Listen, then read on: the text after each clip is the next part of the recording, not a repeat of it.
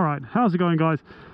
So I'm basically going to try and show you how bad the fuel economy is on my 950 Super Enduro. I've tripped the meter now.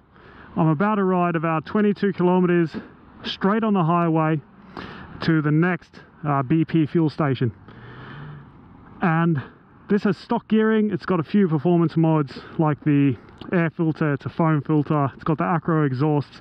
The fueling has been enriched a bit,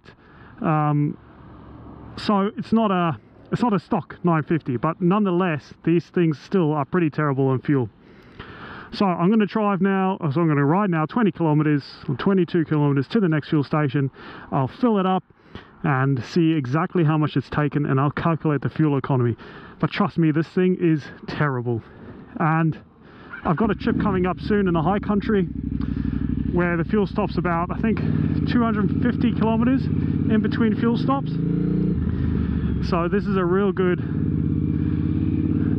thing for me to learn now, because I might need to carry a lot more fuel.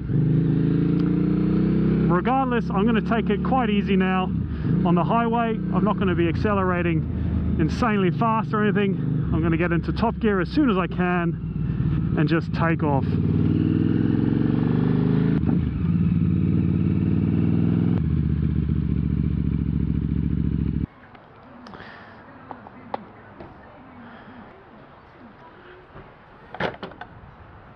Alright, it was a little bit less than 22 kilometers, but I did fill up 1.05, but I had a bit of overflow, so I'm going to say 1 litre, and the bike is telling me I did 17.4 kilometers.